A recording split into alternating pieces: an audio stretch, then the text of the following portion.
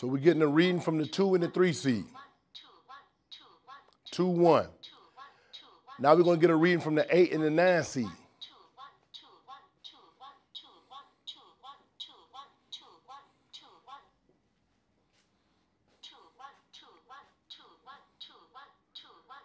So we just gave you a reading with the cards on the table. Now we're going to give you a reading with the cards in the dealer's hand. You can actually read the cards out of the dealer's hand.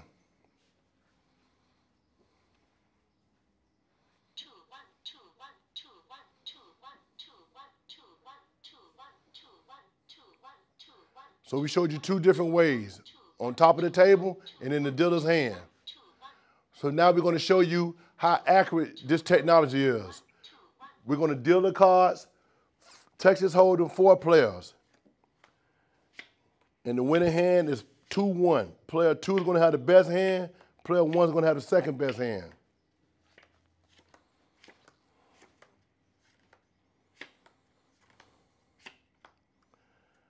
So there you go.